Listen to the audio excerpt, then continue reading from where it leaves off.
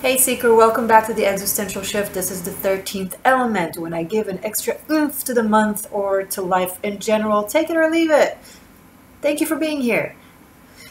Anyway, so I was actually prepping to film some, the final classes to my Tarot Masterclass, which I will do after this because I suddenly was inspired to do my 13th element video for now. That's usually how it works. So, who's in a situationship? No, I'm on a twin flame journey. You're in a situationship. I'm not saying it's not a twin flame journey. I mean, hey, I don't know it all. Who does, right? But if you want to be honest, situationship. I love saying this word because I like it when humanity forms new definitions and vocabulary in accordance to what it's going through. Language, situationship. It's not a situation, it's not a relationship. It is both a situation and a relationship. A situationship. Okay, I'm getting over this. So, 21st century love, huh?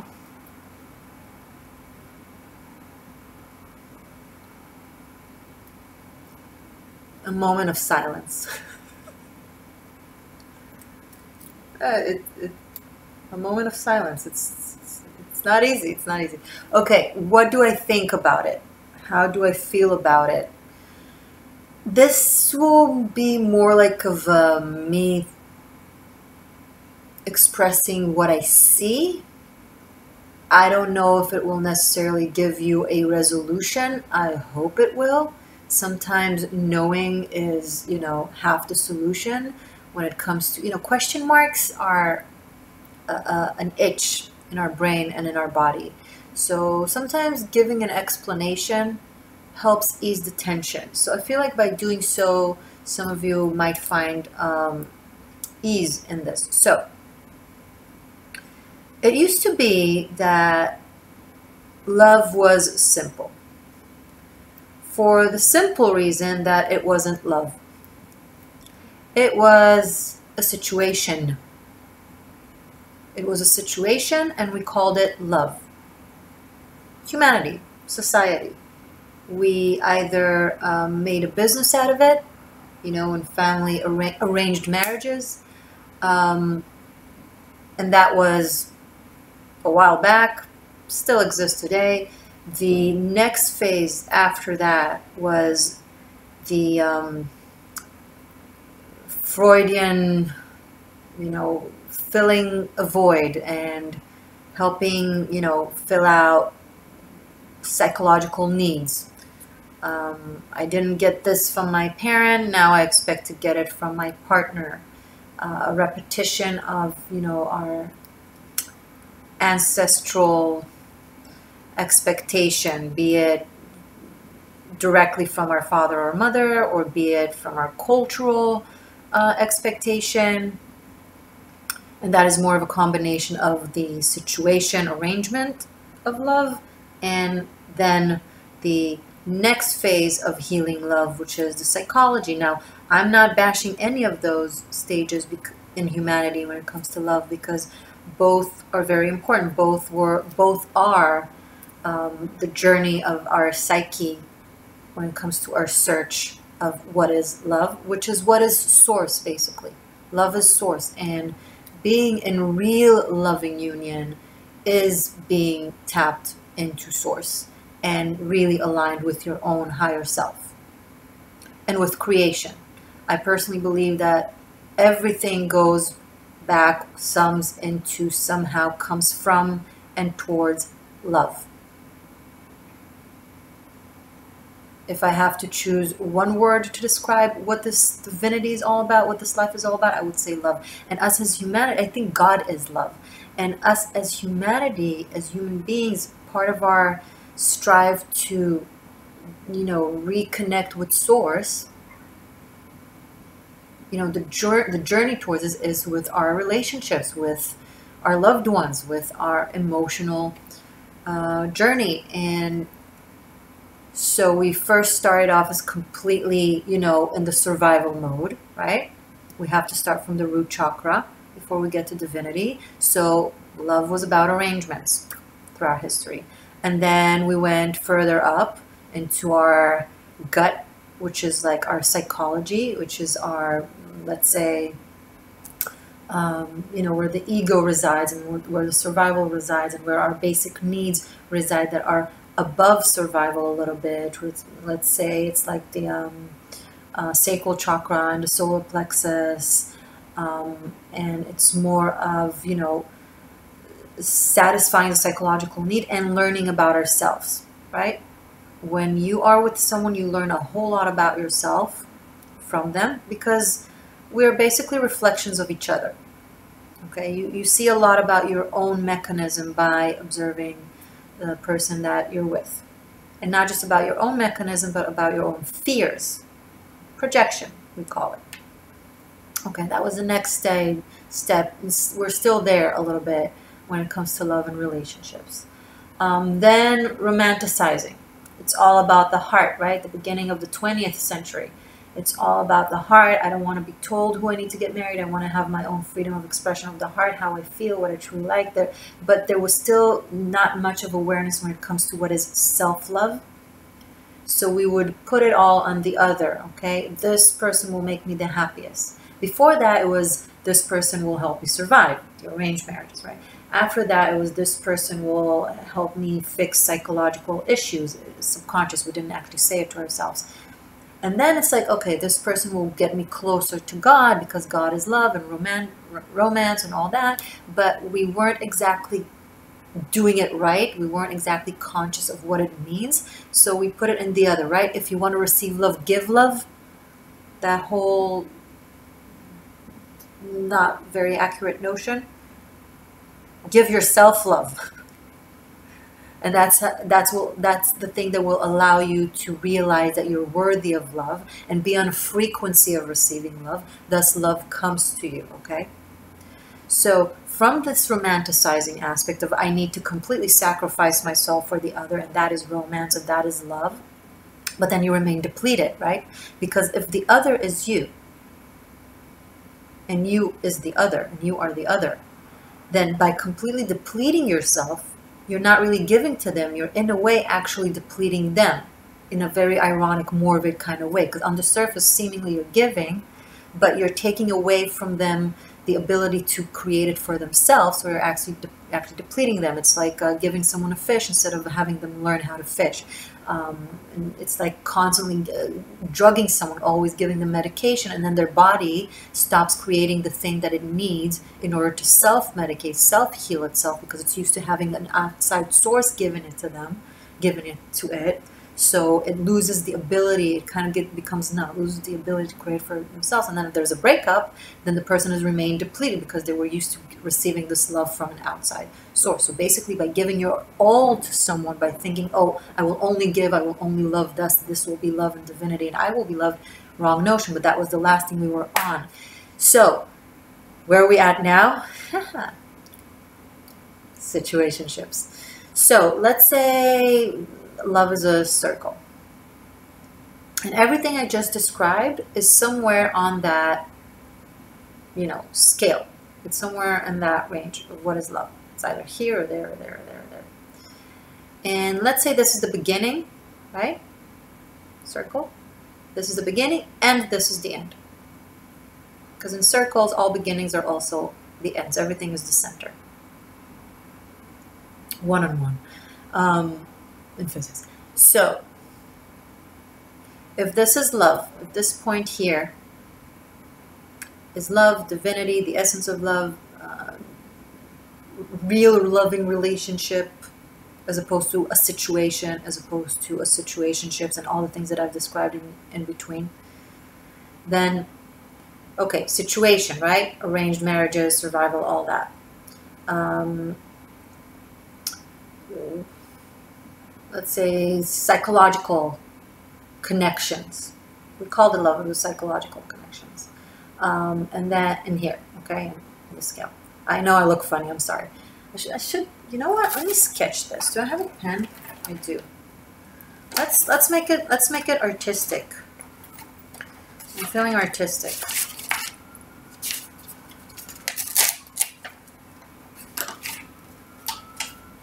Okay. Oh, good thing always a book. All right, so that way you'll see it better. There, a circle instead of me using my fingers. So love, love, lovey, lovey, lovey, lovey. Situation, survival, arrangements, psychological connections. Right, I'm just giving an example. Okay, we're progressing. We started at nothing, right? We started in the beginning of us as humanity trying to figure this shit out. Psychological connections, romanticizing,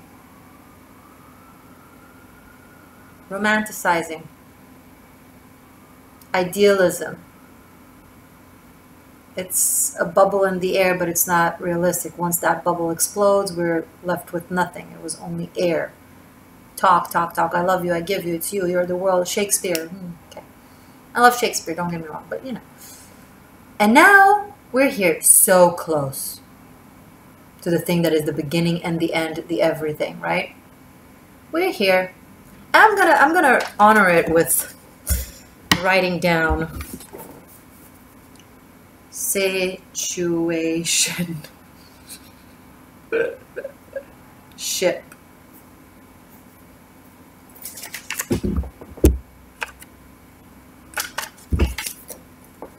Hold on. I should have prepped for this.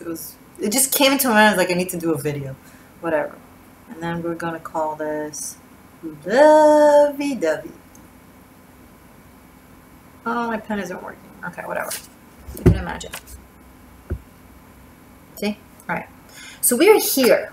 We've come all this way. Now, after the romanticizing, we're learning self-love, right? We're obsessed with self-love. My journey, my healing, me being able to not be codependent and give everything for myself before I expect to give anything to anybody else, or if I need to know to receive, then I need to give to myself. All that jazz that we're hearing now, that I speak about, that other spiritual teachers speak of, that books speak of, and all good. The rom-coms are now changing. The romantic comedies are now changing into people who are more into their journey of self-realization and self-expression and self-love. We're on the right track. We're really, really close. But we're not completely there when it comes to the whole self-love thing, because we're still carrying in our reptile mind all the past gunk of our survival mechanism, our psychological mechanisms. It's like projection leftovers. Okay, it's like when we cleaned the house, but we left out a few corners. All right? We used water, but not enough soap. So it looks clean, but it's not exactly whatever. There's no shade here.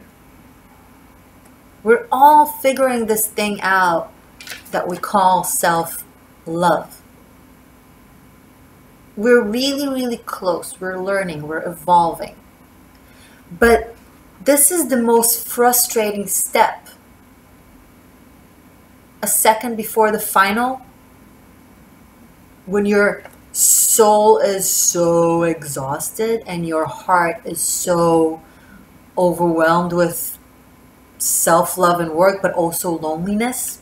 This is a very lonely generation. It's a very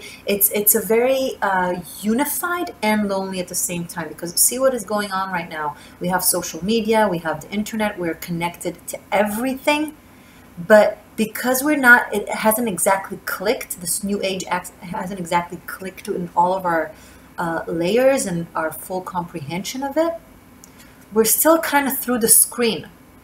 It hasn't yet completely tapped that whole me is a part of the collective, and you are me and I am you, and everything is one divinity. Everything is one. Everything is the divine.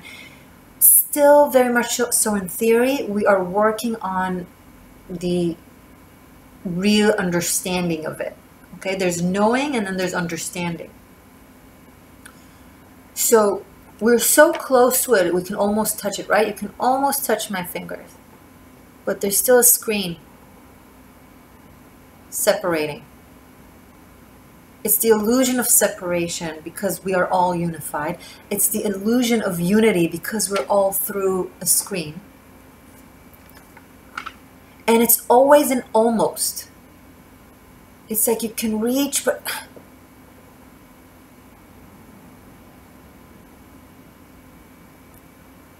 almost, but it's almost like trying to hug a ghost, or trying to hug an hologram. You're still flesh and blood. That veil, that thin, it's getting really thin. We can really see through. We can see through it to the other side of what love is, of what divinity is, of how we truly can love ourselves enough to raise our frequency to a level of receiving that in a very pure, authentic way that resonates both with our earthly selves and needs. Because see, all of this, it's all valid. It's all needed. It's not like now that we're here, that we're going to get here, all of this is going to get canceled. It will all integrate. If in every step of the way it was one step on its own, getting here, it will be an integration of all of it. So it is the most frustrating times because we can really see the finish line, right? We can really sense how it can be, but we're not quite there yet, and that creates such a conflict and a dissonance. Like it hurts, it itches, it makes us feel really uncomfortable. We are the most uncomfortable we've ever felt because our consciousness is really, really expanding. We're realizing things, we're seeing things better, but our reality is not yet completely aligned with it. So that is such a frustration when there's a gap between what can and what is. When you're all the way over there and you can't really see the finish line, it's so amorphic, it's so esoteric, it's so abstract. You're just living through life, but when you can really see it, you can really sense it, you can smell it. These are frustrating times for love, but we are closer than ever, which makes us feel as close as we are, we feel the furthest, right? Because we're so close and we can't touch it, we feel all this, the complete distance. It's hard to feel how close it is. So, as the words of Daenerys Targaryen Stormborn, break the wheel. Love yourself so much that all your insecurities and all your projection on the other person and everything that they bring up in you that makes you anxious and fearful and worried, just shed it out. If not by actual sensation, then by faking it until you make it. Have your actions be a complete counterintuitive to what your fear mechanism wants to do. Your fear mechanism wants to run, force yourself in. Your fear mechanism wants in, force yourself out, in case it's a bad relationship, for example. Like something that has to do with your complete fears and projections, that is only reliving everything that is negative and only reminds you of the things that you are insecure about. But notice, okay, this is the best practical example I can give. Advice I can give.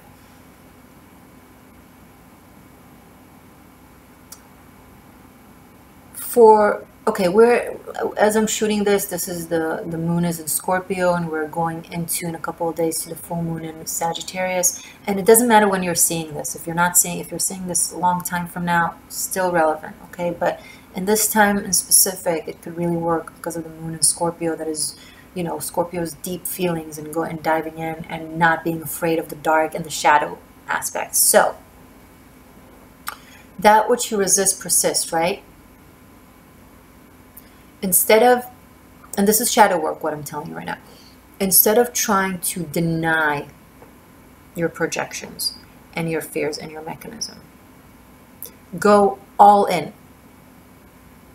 If you're, God forbid, in a forest and there's a fire that is coming at you, and let's say there's a whole lot of forest ahead, if you run away from that fire, it will catch up for sure. You will not survive.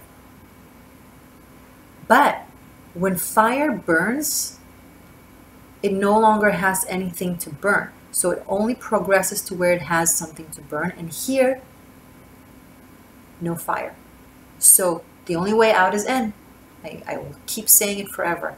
Instead of running away from the fire, jump straight in. It will burn really bad for a little bit, but then you'll be in safe ground.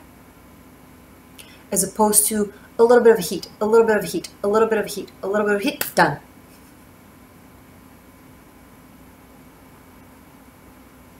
Let it burn, seeker. Let your projections and your fear burn for 2-3 days, or a day, or whatever it is that you need, or an hour if it's all that you need, whatever. But really go into it.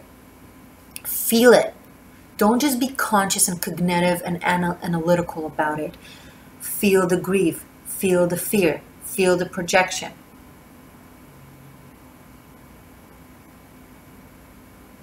Find a kink or a kick out of it. Find the thing, tap into the place where you recognize that your soul chose this as a journey.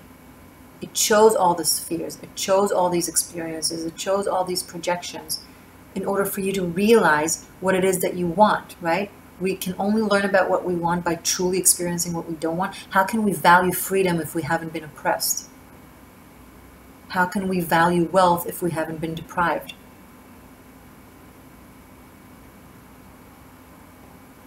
Your soul went through everything that you went through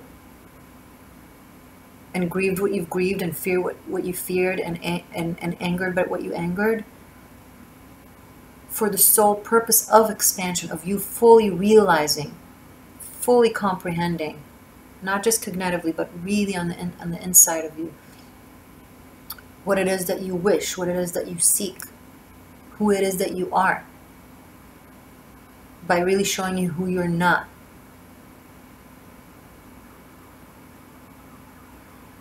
So go into that to make that final leap. This is the darkest space, right? It's always darkest before the dawn.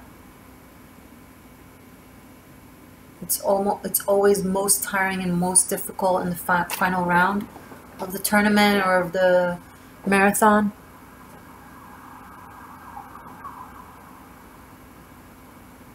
Feel that pain and remind yourself, this is a pain that I chose, that is teaching me what it is that I truly want. And when you will completely drown in it, that's when you'll find yourself waking up on a safe shore.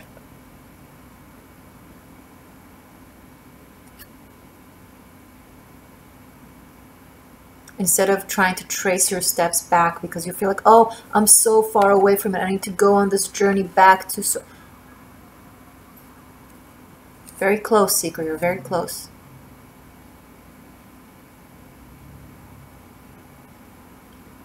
Now, I'm using metaphors and analogies and, find your practical way of doing. I've given like my practical advice on how to, in actuality.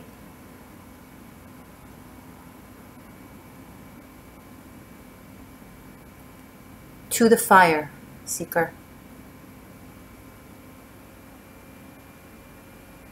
Into the woods, into the fire. That's how I believe we can break this. And this is not about going against situationships and everything that I just described. This is a valid part of the journey, but I'm just like trying to shed light on how I see it, just to maybe, you know, maybe it will help. Or if not, then at least you got some entertainment.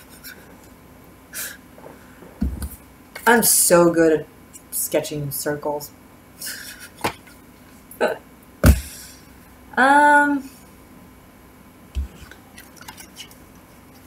I'm gonna shuffle my Gypsy Oracle cards, and I'm gonna give you full disclosure. They can be really cool, but they can be super dark and creepy. So I'm gonna see what comes up as message for you guys, and I'm not gonna lie or change the message. So if it's a message that I feel like we can handle or that is positive, I'll keep it. If not, I'm just not gonna show it to you and not gonna take it.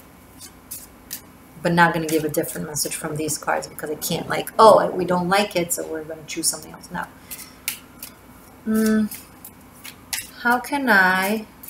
What advice can we give our viewers, our seekers, to help make that final leap from, you know, to complete that self-love process by accepting your own darkness and your own shadows and your own fears, and diving and running into the fire, into the mechanism, into the projection, into the fears, to be fully reminded of why it is that your soul chose to experience all that, and what is it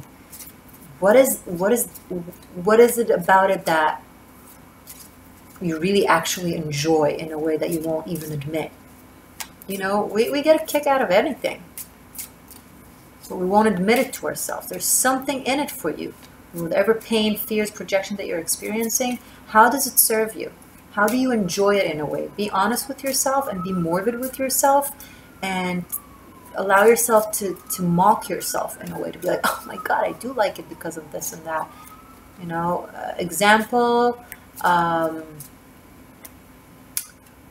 if I'm constantly abandoned by romantic love partners, I'm not really abandoned. I'm just replaying the abandonment that I've experienced as a child, because by the age of 6 or 8, everything we experience is our life. You know, this is our life, and then the brain just keep recycling it. So even if the reality is that or not that, doesn't matter. That's how we perceive it. The way we perceive the world, or the world has perceived itself to us by the age of 8 or so. So when I'm feeling abandoned, I'm actually really enjoying the aspect of telling myself and the world that I'm the one who can do anything and everything on my own, and I can push through the loneliness and being alone in the world, and that makes me such a hero and such a spiritual warrior. For example, I get to tell that to myself. I get to be that, you know, and that is empowering in a way, right? That makes me the spiritual warrior that, you know, that carries everyone, but no one carries me. I get a kick out of that. That's kind of cool. That's how it serves me, to see all my situations, all my situationships as potential abandonment, because that will allow me to maintain that narrative. Cool. I love being that. That's what I mean by going deep into it. Like only shuffling cards just bring it up and bring it out in me. Okay. I think the cards just gave it to me without showing a specific card. I hope that makes sense to someone. To several someones. No, and no card fell, so I guess, oh my God, this is perfect. So I was about to just show you how pretty they are, and the card at the bottom of the deck, and I'm definitely going to take that as our message. The dog, faithfulness. Whatever your situationship is, whatever your projections are, whatever it is that you're coming with to this video, You and 333. I'm looking at the clock now. It's 333. Oh my god, goosebumps. This looks like my doggy a little bit in his colors, Oliver. Those of you who know me know I lost him 6 months ago. Anyway, there is camaraderie. There is a bond. There is the best friend. There is faithfulness. Just open your eyes to it, seeker. And also, this could be an advice to be that yourself. But everybody take what you take from this. Okay. Let me know what you thought about my sketch.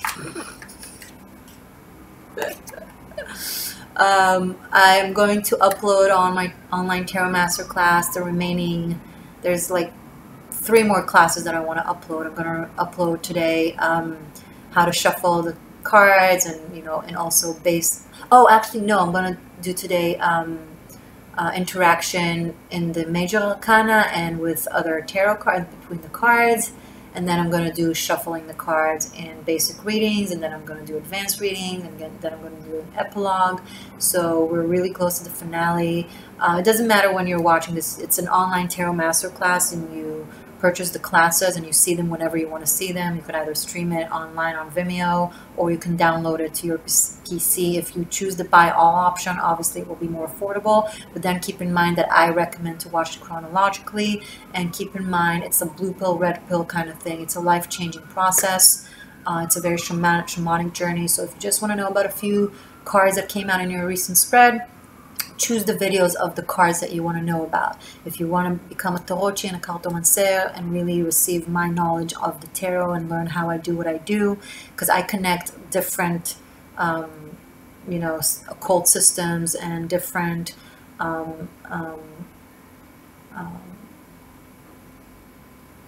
points of view on the tarot from different times and different cultures, and then I give it my own extra oomph and spiritual existential shift. So if you connect with how I do things, go check it out. I will link it below. It's been a journey. This is my 14th year of doing tarot, and and this tarot masterclass was a journey since I've initiated it of 14 months. And I guess 14 is meaningful, and that 14 is the temperance, it's the number of alchemy. Yeah, so I just wanted to share that with you guys, and I will link everything below in the information in the description box. Okay, thank you guys so much for being around with me. I love you all, seekers, and I will see you soon in the extended for July.